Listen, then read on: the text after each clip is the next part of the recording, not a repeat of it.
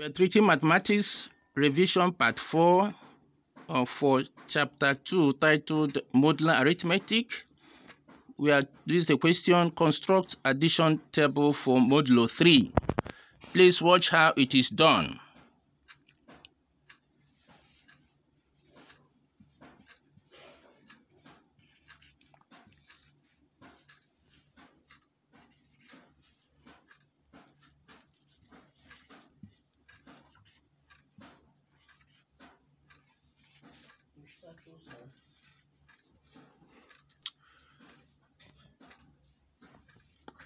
You have seen it.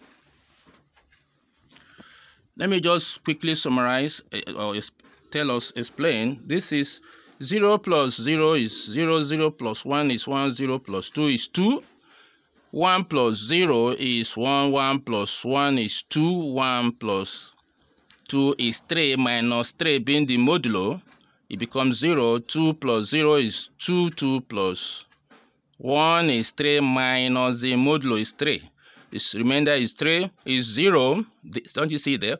2 plus 2 is 4, minus 3 will remain 1. Always remember the answer we state here is the remainder. Thank you.